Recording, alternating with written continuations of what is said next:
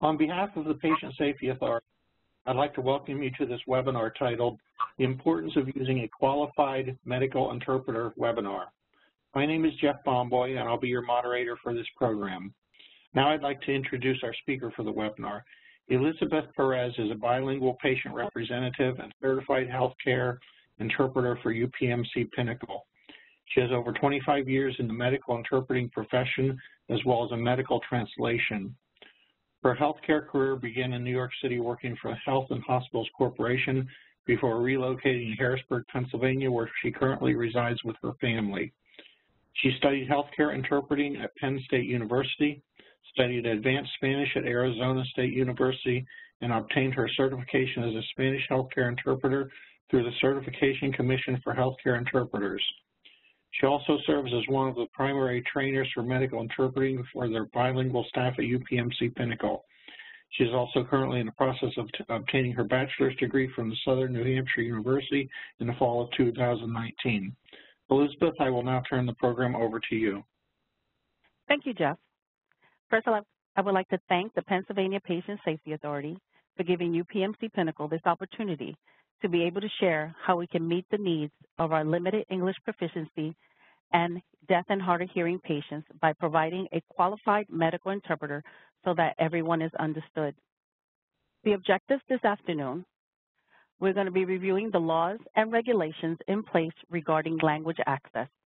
We're going to review the demographics of our LEPs, identify health concerns and issues when not providing safe interpretation, and we're going to review the qualified interpreter's role, competency, and qualifications. The goals we are going to touch on are the Civil Rights Act, the Affordable Care Act, implications when not utilizing a qualified interpreter, the Joint Commission's roadmap, some competency, a pilot study, documentation, and 2 lawsuits, and some references. There are terms and abbreviations that I'll be using in this presentation that I want to share with you. LEP is limited English proficiency. HI will be hearing impaired. TI will be telephonic interpreting. VRI, video remote interpreting. FTF is face-to-face interpreting. And everyone knows HHS, which is Health and Human Services. ACA, Affordable Care Act. CRA, Civil Rights Act. And ASL, American Sign Language. I want to review these key terms that many get confused with. I always hear, in my experience, everyone calling interpreters translators and translators interpreters. A translator are those who work on the written word and render a written message from one language to another. So if they are translating like a consent to treat or some written information, that is a translator. Those who work on the spoken word and render a message orally from one language to another, that is an interpreter. There are 2 distinct skill sets, and someone can be both. In this presentation, you're also going to hear source and target language. The source language is a language that an interpreter or translator is interpreting or translating from. A target language is a language that an interpreter or translator is interpreting to. So who are our LEPs? Our LEPs are persons or individuals who do not speak English as their primary language and who have limited ability to read, speak, write, or understand English. Our deaf and hard of hearing are individuals who have sensory impairments and communicate using ASL. And the blind have visual impairments. Let's look at some statistics. This chart was taken from the U.S. Census Bureau Statistical Analysis. You can clearly see that we are linguistically diverse here in Pennsylvania. With the new census, we will see an increase. We are already seeing an increase with LEPs here in Harrisburg. I'm also hearing from colleagues that most hospitals are experiencing the same. So in this chart, it goes over the languages spoken at home and their percentages, and the other are those that speak English not very well or well and their percentages.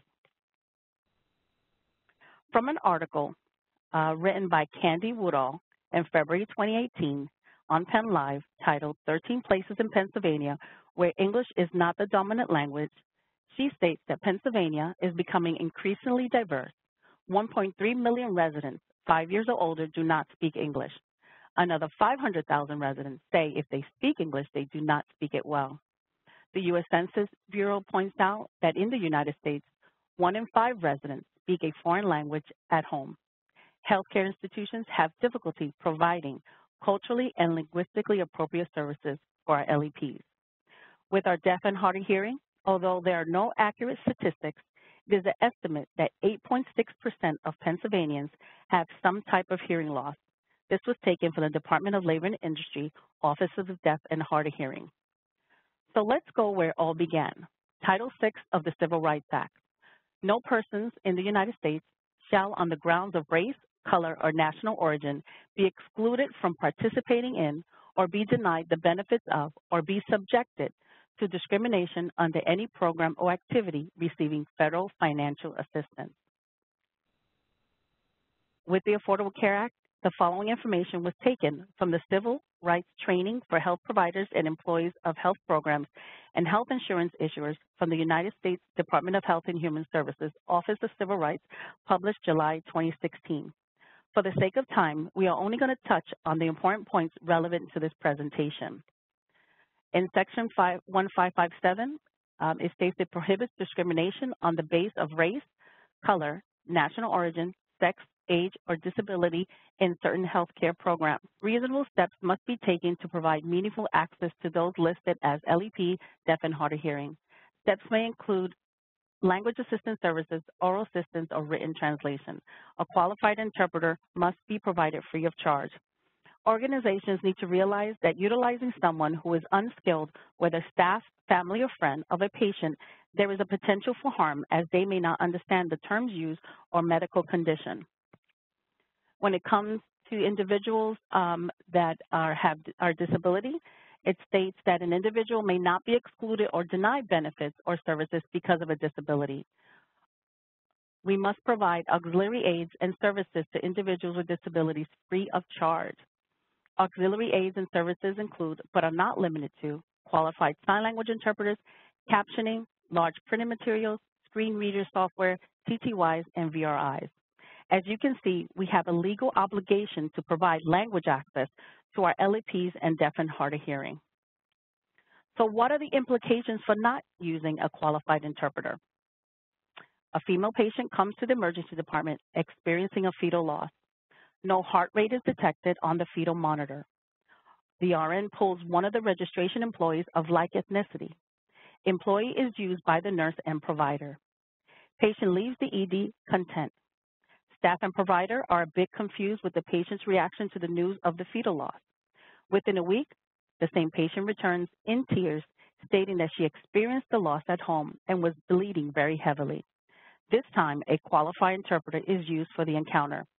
Patient states that the staff member used informed her not to worry, that when she returned to her next appointment, she will have a viable fetus and the heart rate will be heard. There are health concerns and issues surrounding the care without using a qualified interpreter. From what we are seeing, and this was also taken from the Joint Commission Quick Safety article of May 2015, Overcoming the Challenges of Providing Care to LEPs, it states that it can result in a higher emergency department visit, a higher length of stay, greater risk for infection, falls, and pressure ulcers, difficulty understanding physicians and nurses, having difficulty with the plan of care at discharge, may not understand the care receiving, inability to take medication as prescribed, less likely to receive follow-up care or return, poor comprehension or retention, receive additional testing, wrong procedures, risk of medication errors, risk for adverse events, misdiagnosis, and of course, costly citations. We are also hearing from the community that many LEPs are not happy with their care. This can have a negative impact on their health and treatment. Some are going to hospitals where live interpreters are being provided. We also have concerns when we are utilizing family members or friends as interpreter. There's a risk of confidentiality, HIPAA violation, lack of medical terminology, misunderstanding, no formal training, cultural issues, multiple errors. They tend to dominate the conversation, They may not speak on the patient's best interest. They also may speak for the patient. There's also potential for malpractice, readmission, and again, costly citations. When using a non-qualified interpreter, you run into a lot of issues. Family members, friends of LEPs, or the deaf and hard of hearing are often used due to convenience, but they are inadequate interpreters. Patient confidentiality may be compromised. Patients may be hesitant to share pertinent information about their care. Also, family may change the information to suit them and not the patient, such as a bad diagnosis. An LEP at a major hospital is being visited by a coworker who speaks the patient's target language. The CRMP enters the room and begins to use the visitor to communicate with the patient. Not understanding a lot of the medical terms, the visitor tells the patient that they're going to put something on her heart. The patient begins to cry. The CRMP quickly realizes that the patient misunderstood and gets an interpreter. She wanted the patient to know that she was just going for an echocardiogram. The next day, the patient is upset because the coworker had informed everyone at work about her condition and procedure. The CRMP had violated the patient's HIPAA and was counseled. There are also issues with noncompliance. This was taken from an article from Modern Healthcare written by Sabrina Rice in 2014. And the article was called "Hospitals Often Ignore Policies on Using Qualified Medical Interpreters." Most organizations advise against the use of patients, family, or friends who can potentially do more harm than good. Bilingual clinical staff also are discouraged from stepping in if they have not been certified as a medical interpreter. But physicians and hospital staff often ignore these policies, typically because of time, pressure, lack of knowledge about the availability of professional interpreters, or procedural difficulties in arranging for interpreters. So how do we provide a qualified interpreter? Prior to the Affordable Care Act 1557 standards, the Health and Human Services stated that all hospitals and healthcare institutions must provide a competent interpreter. This verbiage changed to qualified, indicating that the interpreter must show some type of qualifications. Just because someone says that they are bilingual or multilingual, it does not make them qualified. So what does make them qualified? Well, the Joint Commission put together this roadmap. It's standard HR 01.0201. We're going to start with number 1. It states define qualifications for language interpreters and translators to comprise a combination of language proficiency assessment, education, training, and experience. As you continue to hire diverse and bilingual candidates to meet the needs of your LEPs, we need to determine how we're going to assess their skill level in their target language. Again, not everyone who speaks a second language are proficient in that language, and those who are proficient lack training. We cannot pull untrained staff to meet our needs because how do you know that they truly understand what is being said? With number 2, consider including certification by the Registry of Interpreters for the Deaf or the National Association of the Deaf as a qualification for sign language interpreters. If utilizing staff, they should be registered and have their certification from RID and NAD. Number 3, conduct an assessment of language proficiency in both English and the target language for language interpreters and translators, or contact an external vendor to perform language proficiency assessments for these individuals. Bilingual or multilingual employees are a valuable asset to any organization. Entities need to understand that there is a secondary role and a mode of service that they provide. How are you going to train them? How are you going to assess them? Please know that I am not endorsing a specific program or product. There are many companies out there that can conduct language assessment. Here at UPMC Pinnacle, we use Alta Language Services to determine our staff's bilingual skills. In our hospital orientation, we gather the names of those who state that they are bilingual. Some institutions are assessing their bilingual staff upon hire to determine their level of proficiency in their second or multilingual languages. We are currently working with our Human Resources Department to try to capture these employees upon hire and assess them before they step on a unit or department. This will allow the manager to know the language level of the employee hired. Those who are interested and have been approved by their manager and who have demonstrated proficiency in the source and target languages are being assessed. and are now eligible to go through the medical interpreter training we provide. We utilize the cross-cultural healthcare programs Bridging the Gap medical interpreter training. Bridging the Gap is a nationally acclaimed program offered under license here at UPMC Pinnacle. The 40-hour professional development program is designed to prepare bilingual individuals to work as medical interpreters. After the 40-hour training, they are now qualified to serve as interpreters on their unit or department. The goal is for them to be nationally certified within the year. Some healthcare institutions send their employees to take a 2 to 3 day course to meet the Joint Commission standards, but they are ineligible to take the national exam as they are requiring those sitting for the exam to have taken a 40 to 64-hour course. As mentioned before, many state that they are proficient, and when assessed, they receive an unfavorable score. Using homegrown interpreters has been proven to reduce costs, since now you have homegrown qualified interpreters. In some institutions, staff interpreters receive additional monetary compensations once they obtain the national certification. Having homegrown interpreters, again, saves time, money, and increases patient satisfaction. Number 4, promote ongoing training and educational opportunities for language interpreters and translators. There are many workshops, conferences, webinars a certificate or certified interpreter can take to improve their skills. There are continuing education online that are available through IMIA, CCHI, and other companies. There are also conferences that employees can be sent, and some are inexpensive. Number 5, find out the qualifications of the language interpreters and translators provided by an external vendor or for contracted language services. If you are using an outside agency for TI, VRI, or FTF, you should find out what the qualifications for their interpreters are and what type of training they provide. You can ask for copies of the training and or certificates for each interpreter that comes into your facility.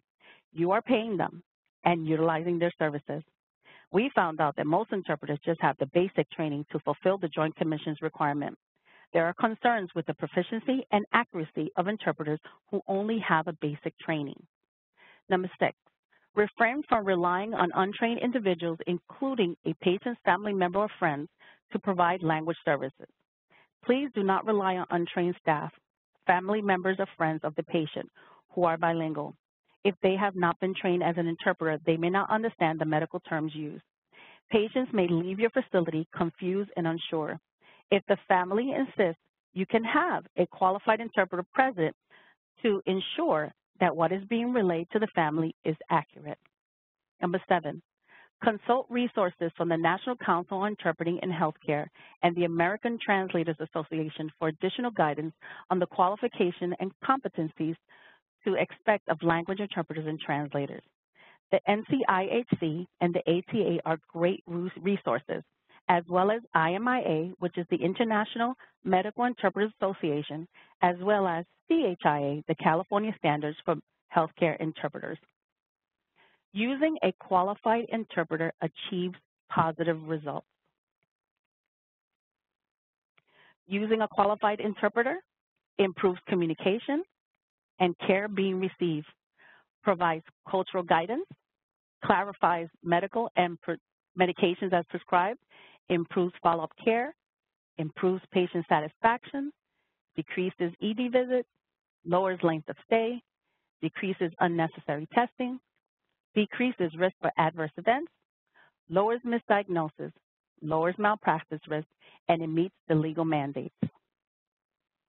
With qualified interpreters, they help facilitate and clarify any cultural misunderstanding.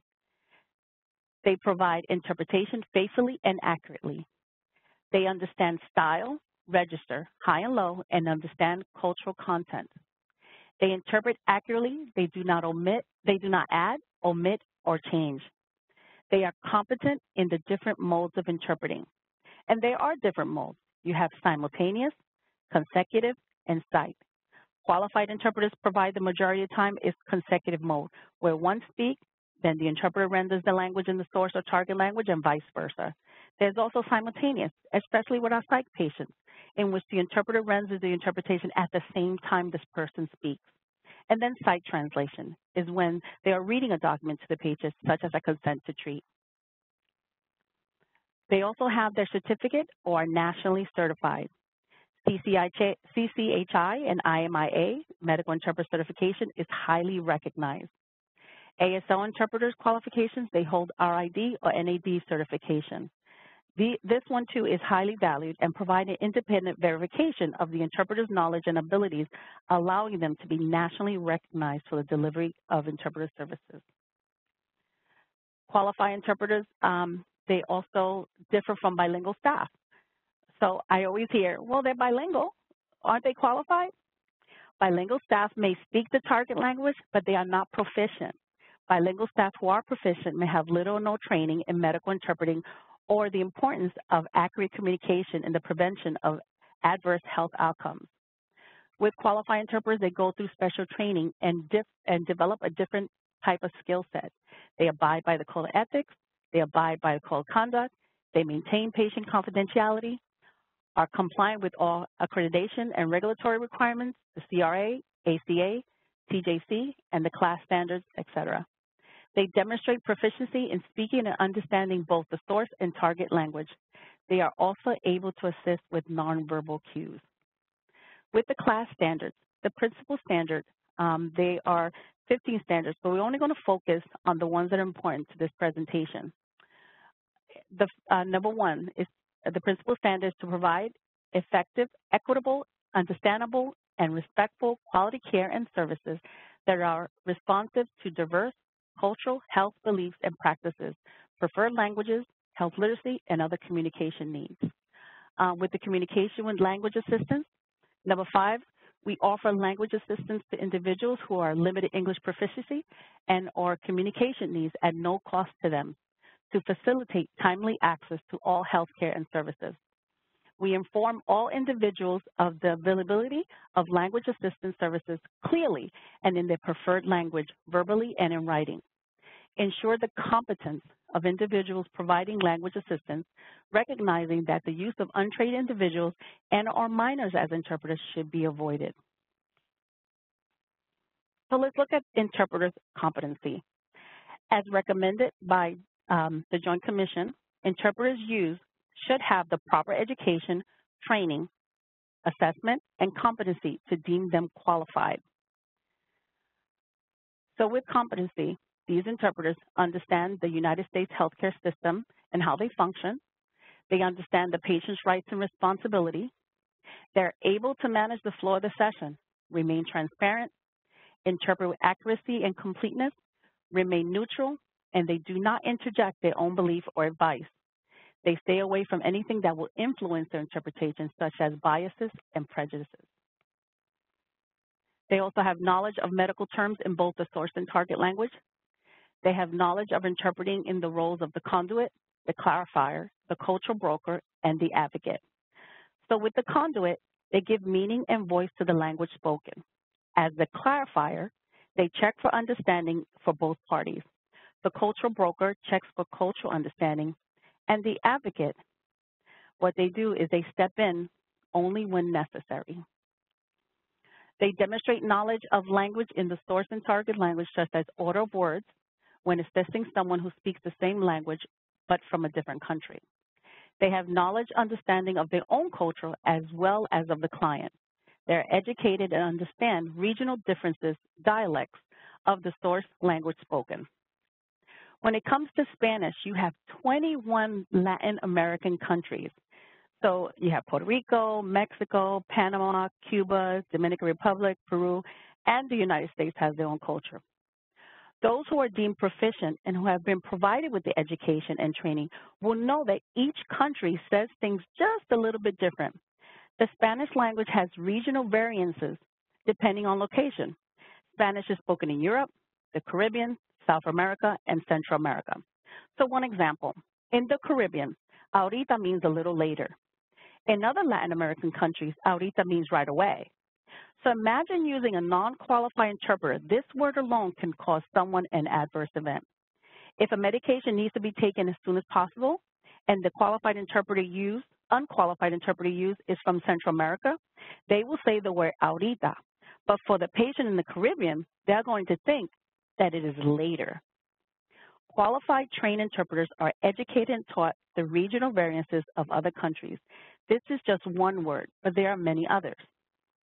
In Arabic, there are 21 countries where Arabic is spoken as their official language.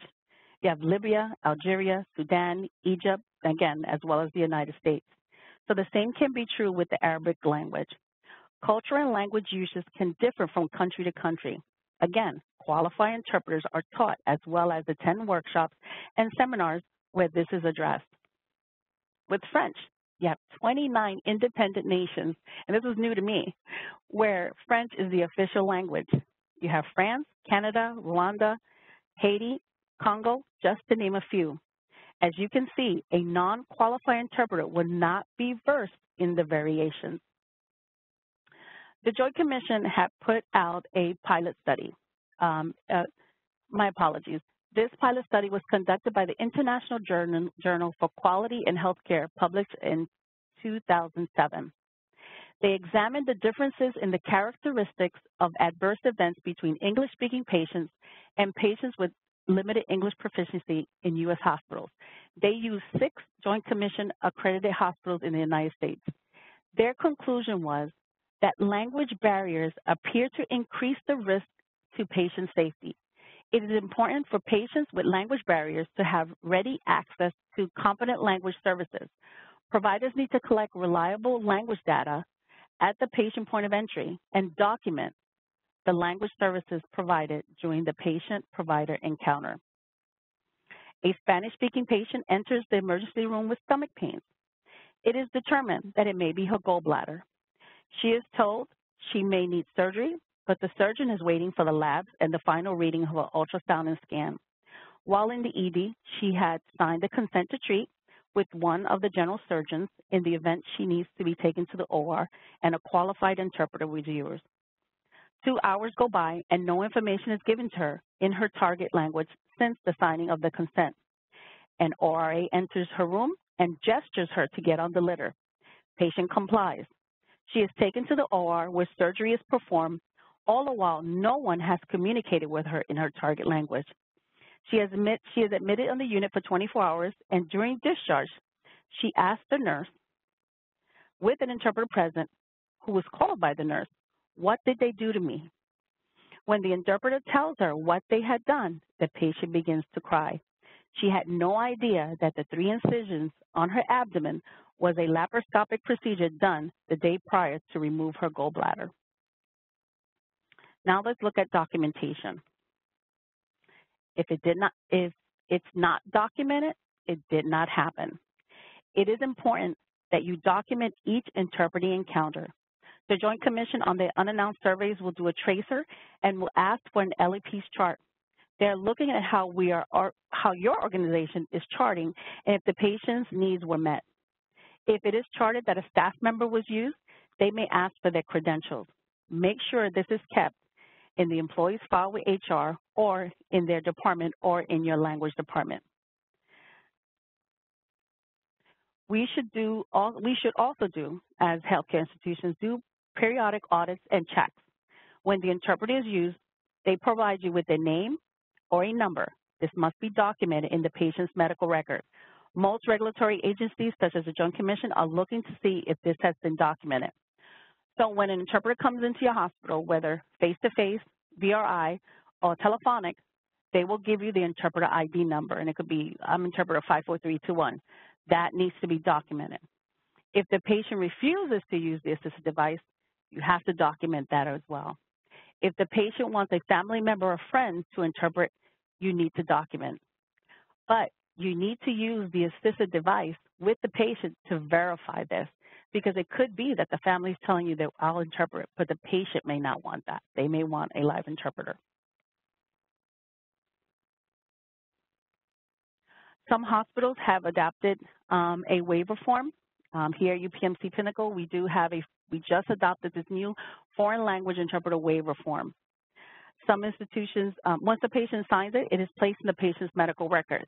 So what it states is that the patient was notified that we have language, and let me just read it. I was notified that UPMC Pinnacle has language services available for the hearing impaired and non-English and or limited English proficiency speaking patient or customers. The language service of telephonic, video remote interpreting, or qualified interpreter are available to me at no cost. By signing my name below, it certifies my understanding of these free services but choose to decline. So once the patient signs that, then we have done our part. If they come back and say, well, we didn't provide it, we have it documented here.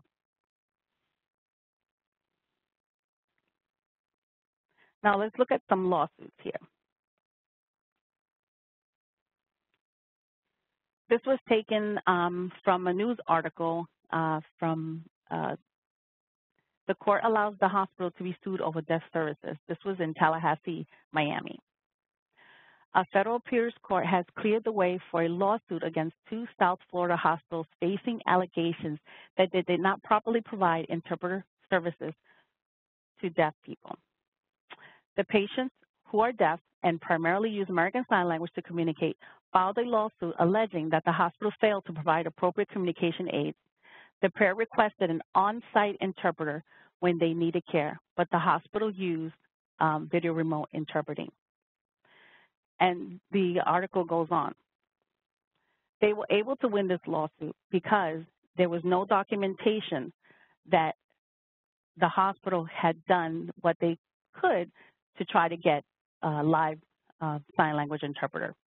So what they did is just felt that the video remote interpreting was sufficient, and that was it. Once your client requests a live interpreter, we must provide one free of charge. We must make every attempt to get a live interpreter, and we must document those attempts because this is could be the result of it. There's also a lawsuit that this family won $1 million. So it says Memorial settles Spanish translation suit for $1 million. A 2-month-old child at Memorial Hospital in Colorado Springs was admitted to undergo a surgical procedure to remove her left kidney. Her parents, who speak and understand little or no English, were led to believe that the surgery was simple. Court documents state, to their horror, the day after surgery, the infant began to deteriorate.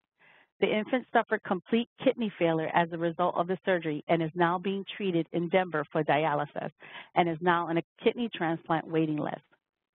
The parent's child sued the hospital in May 2009, claiming that the city-owned healthcare system failed to provide consent forms in Spanish or offer trained interpreters.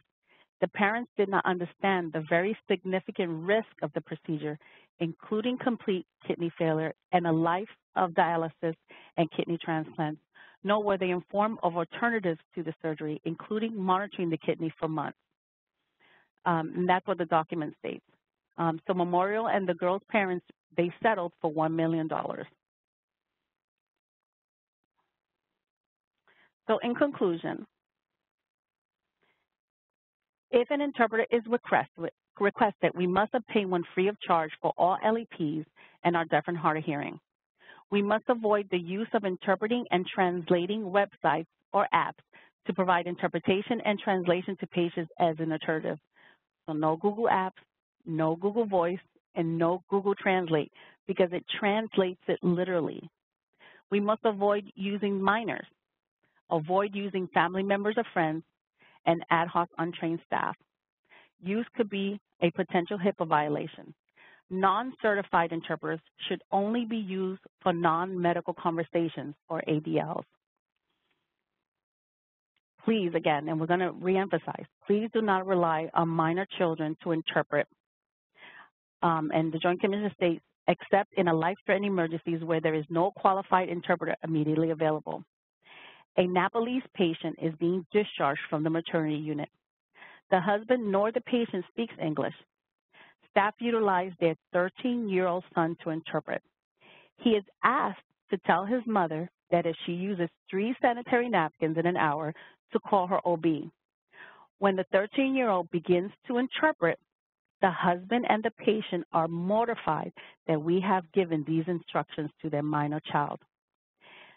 Several states have introduced legislation forbidding children under 16 from serving as interpreters.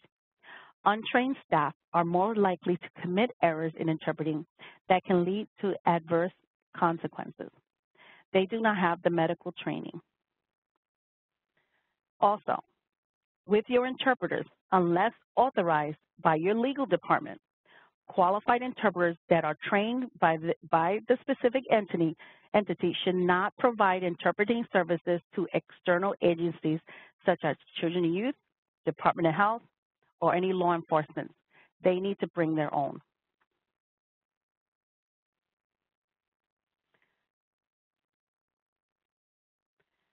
This was taken from Do Professional Interpreters Improve Clinical Care for Patients with Limited English Proficiency?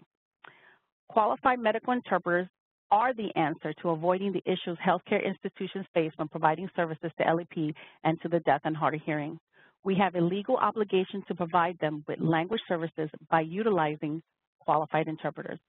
Providers and staff also have an obligation to their patients to ensure that they are providing effective communication and that the information being conveyed is understood by utilizing a qualified interpreter, whether TI, VRI, or FTF.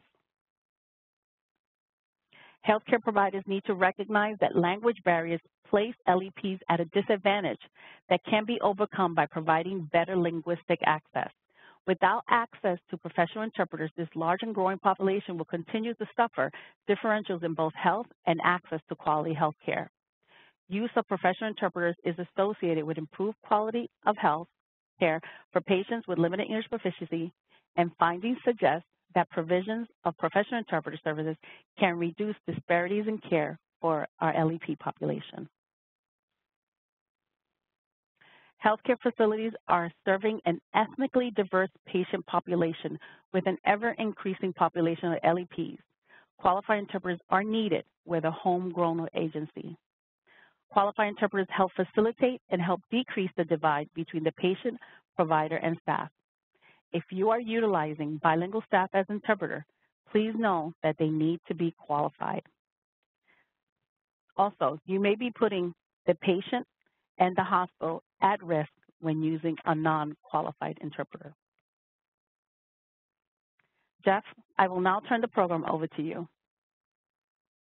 Thanks, Elizabeth. That concludes the slide presentation portion of our program. Now we would like to begin our question and answer period.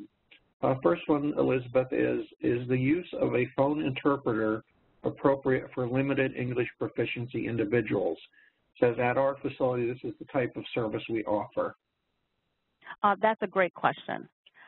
Yes, but if the patient requests a live interpreter, we must make every attempt to obtain one for them free of charge and document those attempts, especially when utilizing a video remote interpreting for the hearing impaired. Okay, thank you. Next question. If the patient would need a sign language interpreter, would it be appropriate for us to tell the patient that they would need to bring the interpreter with them? It is not appropriate. We must provide one free of charge, especially in our doctor's offices. If your doctor's office knows that the patient is deaf, then their appointment is usually scheduled ahead of time. The interpreter can be arranged so that they can meet the patient at the same time the appointment is scheduled. Okay, the next question we have, can you comment on bilingual staff who are not certified interpreters communicating with patients in their normal job roles? Bilingual staff can communicate with their patients, but they cannot serve as interpreters. So if you have a registration employee, they can speak to their client with the registration, maybe get your insurance card, but the minute it comes into anything medical, like stating, can you please tell her what her pain level is from 1 to 10, that is medical. That employee should not be used. Okay, next question. What are the citations if a qualified interpreter is not used, and who would cite for that? The regulatory agencies, when they come in, Joint Commission, if that is something that they're looking for, can give you a citation. If the patient calls Department of Health or Joint Commission, they will come in. It is considered a federal offense, and they will do an investigation. Okay, next question. What happens if there is no one available for a particular language when a patient needs an interpreter? That's a great question. According to Affordable Care Act, We should not rely on family members or children except for life-threatening emergencies with no qualified interpreter. We had a situation where there was a patient who spoke Canobal, which is an indigenous language of Mayan from Guatemala. The husband spoke Spanish and that language. So we were able to use the interpreter with the husband, and then he was able to interpret to the patient because we could not find an interpreter for that language. In those events, we need to document that no interpreter could be found and that we had no other choice but rely on family. Okay, thank you. Next question we have is, how can one become a certified medical interpreter? There are many programs out there. The one that we teach on is the Bridging the Gap. The CCHI has an online medical interpreter. All you need to do is research that you want to become again, the first part is to take the 40-hour training, which will make you qualified, and that is a certificate. You will have to take a 40-hour to 64-hour training in order to be eligible to sit for the national exam. But there are many companies out there. If the person or your employee lives in close proximity to our healthcare institution, we'll be more than happy to train them. Okay, when I am performing pre-treatment calls to the patients, if they do not speak English and the family member answers the phone and begins to interpret, should I say that I will call back with an interpreter? Yes, I would recommend that because you are documenting that you spoke to the patient in the target language, but in all reality, you spoke to a family member. Okay, next question. Is it important to have a patient sign a waiver when declining services, or is it sufficient to document patient's refusal in the patient's chart? You can document that. We decided to adapt the waiver form to be consistent. And also, sometimes, and everyone knows, we get really busy. And at times, which I know that we're praying that it doesn't happen, but it does happen, we forget to write that down.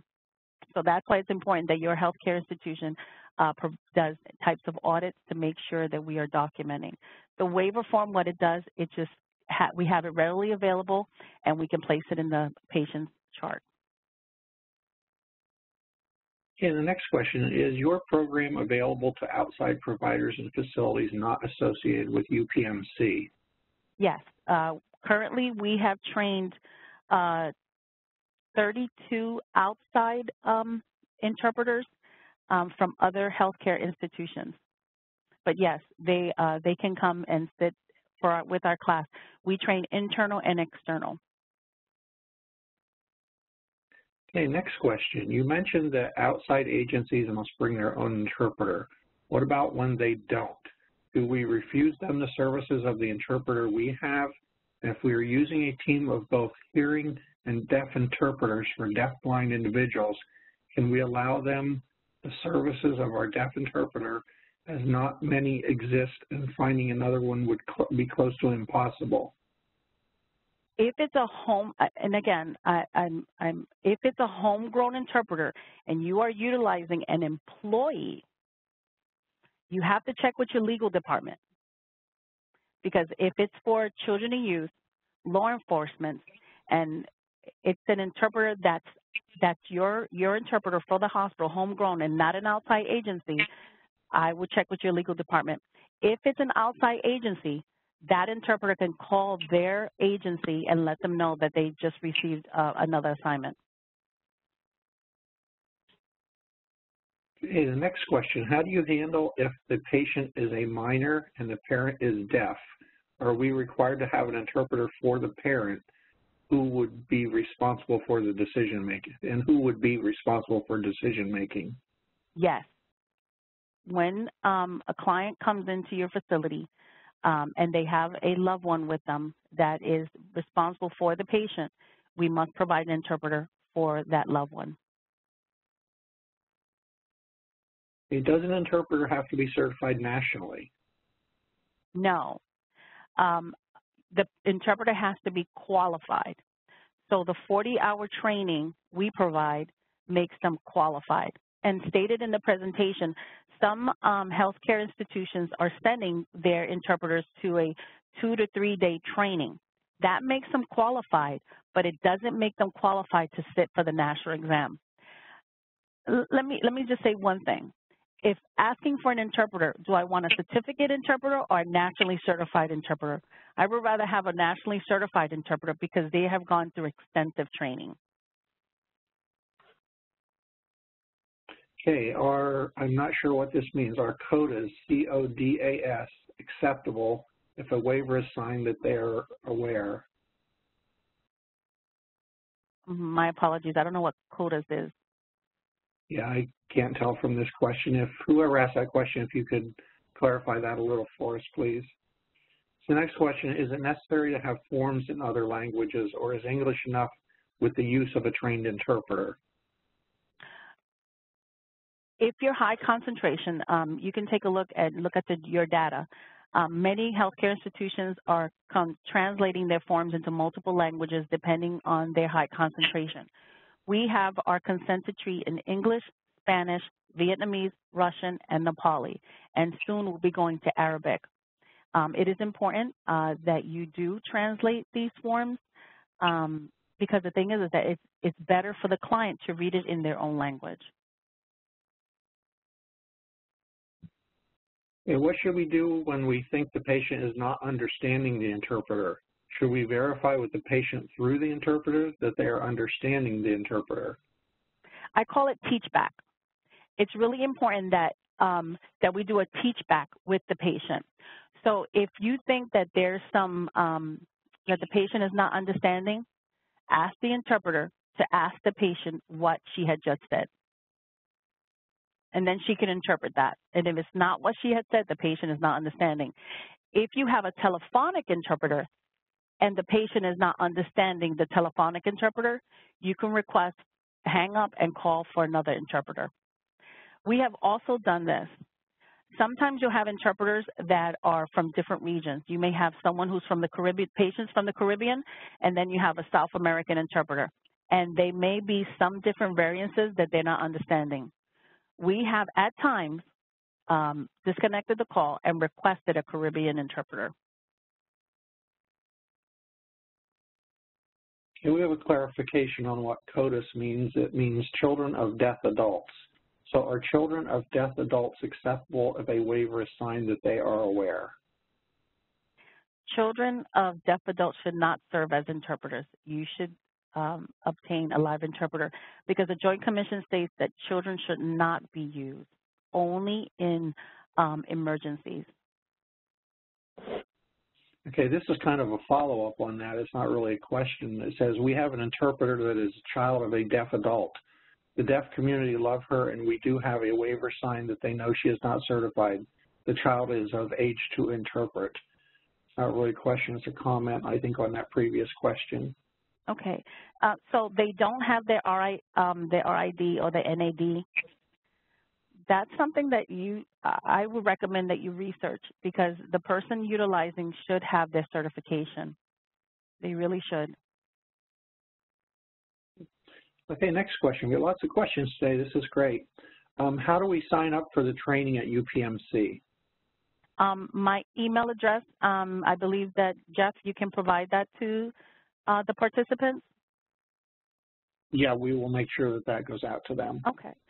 Once you receive my email address, you can send me an email and I will send you all the information. Okay, the webinar will soon be ending, but we have time for a few more questions before the end of the program. Okay, here is another question. How do the patients know they have the right to request a live interpreter if they have only known to have a video call or a telephone call from previous experience?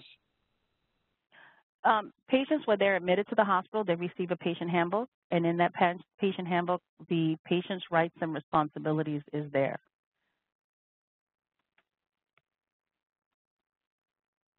And okay, here's someone. Okay. Go ahead. No, I was going to say that with our deaf community, they know to request a live interpreter. Some of our LEPs are now, if you have live interpreters in your facility, Once they come into the facility, they are being told that they can request a live interpreter.